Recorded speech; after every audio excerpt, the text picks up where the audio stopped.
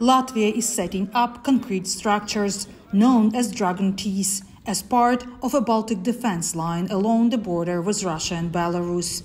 Latvia's defense minister, Andris Spruds, says the Baltic countries are making progress on a January agreement to fortify NATO's eastern flank, aimed at Russian aggression. We've been under some sort of hybrid offensive already for some years in terms of disinformation campaigns, weaponization of illegal migration, the cyber attacks, some kind of incidents against critical infrastructure. We've seen it. And this again is one example that we are doing our homework to deter aggressor country from even intention, and of course also doing our homework that we, together with our NATO allies, we strengthen our defenses. Spruds says Russia's invasion of Ukraine prompted Latvia, Lithuania, Estonia and Poland to bolster their defenses and strengthen their borders. What happened in Ukraine, it provided additional experience, it provided additional resolve to do it as soon and quickly as possible. So we realize how important it is exactly to defend the country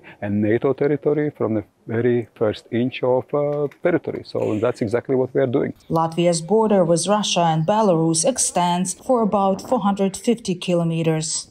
As a part of total defense, we have to be responsible about our part. We are relying on the NATO for sure, and also we have to do our homework. This is our homework.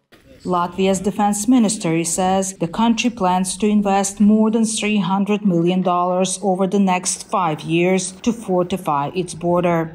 This year already we will be fulfilling the threshold of 3% for defense expenditure. We're among 6 countries which are fulfilling, let's say, that threshold. Spruds hopes other allies will step up to invest at least 2% of their economic output on NATO defense, a guideline set by the alliance.